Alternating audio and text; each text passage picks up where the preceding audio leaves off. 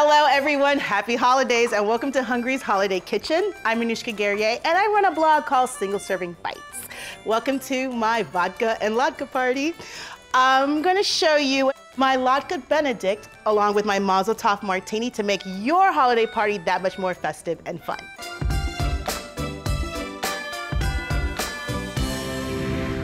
So over here I have 2 pounds of Yukon Gold potatoes. I'm a huge fan of Yukon Gold potatoes because I like how sweet they are, and when you fry them up, they're really golden and delicious. I'm grating a sweet Vidalia onion, and we're gonna add it to these golden potatoes that were both grated on the large side of your grater. Something very strange, there's this weird thing that happens when you grate an onion. It doesn't make you cry, it's amazing.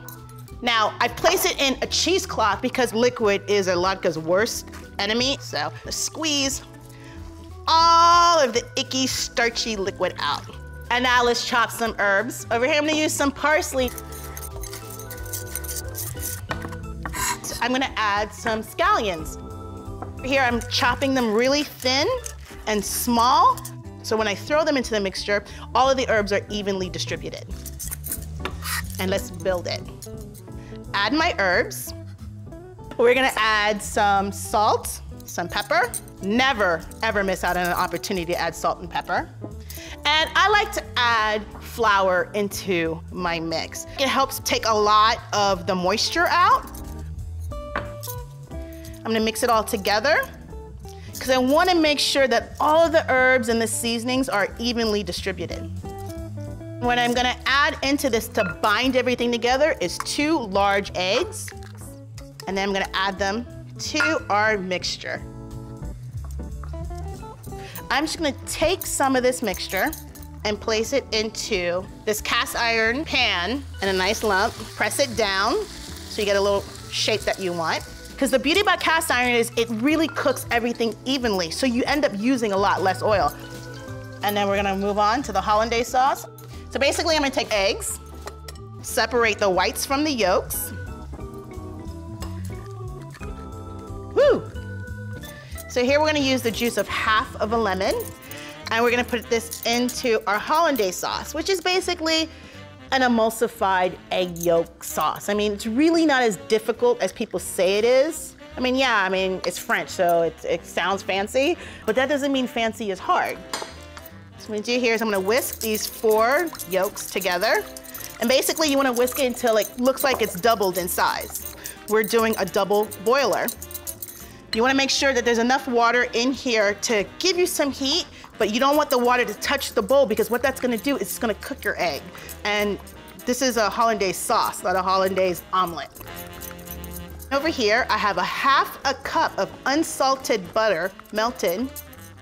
And we're just gonna slowly put it in as we continue to whisk our sauce. Whisk that together. So now we're gonna add a pinch of cayenne. Okay, maybe a little more, I like my stuff spicy. Some salt and some pepper.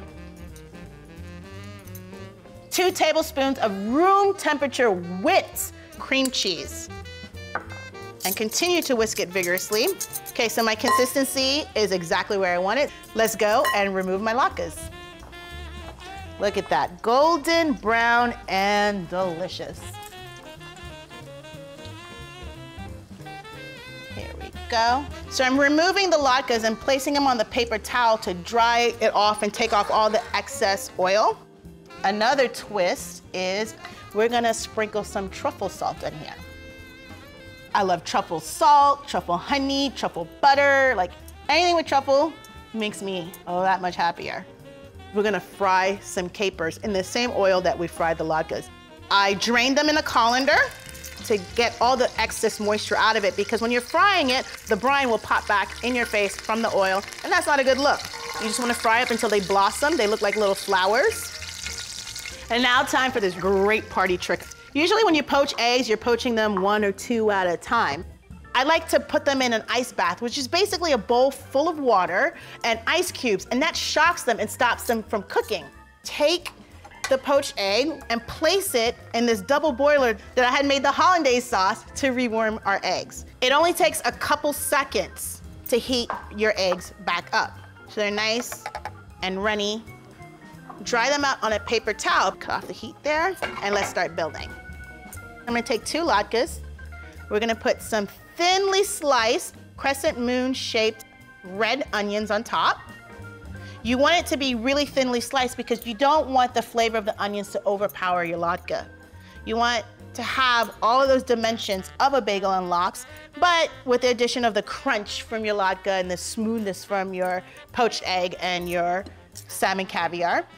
Then we had a sliced, thinly sliced tomato. And with God's best chef tools, I'm gonna use my hands, we're gonna add, be careful not to break your yolk, your poached egg, pour a Hollandaise sauce on top. Remember, this Hollandaise sauce is made with cream cheese, so it has a nice tang and zip to it. Our fried capers. And you know, since we're going all out with the elegance of the truffle salt, why don't we put some salmon caviar on top also? You can find this where you find lox. With the fried caper and the salmon, there's just this really, really nice blend to it, and it just tastes absolutely fantastic. And there you go. My Latke Benedict, which goes perfect with my Mazel Tov martini. My Mazel Tov martini is inspired by the Israeli salad that I get at my favorite Israeli restaurant that has parsley and lemons and cucumbers, tomatoes, feta cheese, and olives. And what I did is I infused this vodka with the cucumber and the parsley and the lemon, dirtied it up with a little olive juice, and then on the skewer, what I have here is a pearl onion, feta stuffed olive, and some tomatoes. So it's my Israeli salad and a martini, because if Mama's gonna drink her calories, she's gonna make it worth it. Delicious. Now, let's cut into this Latke Benedict. Look at all that golden, yummy, oozy deliciousness. Wow. Oh man, the truffle, and the salmon, caviar, the crispiness of the fried capers. This is, I'm talking with my mouth full, aren't I? You just need to take the recipe below and make it yourself. Happy holidays from the Hungry Kitchen to yours.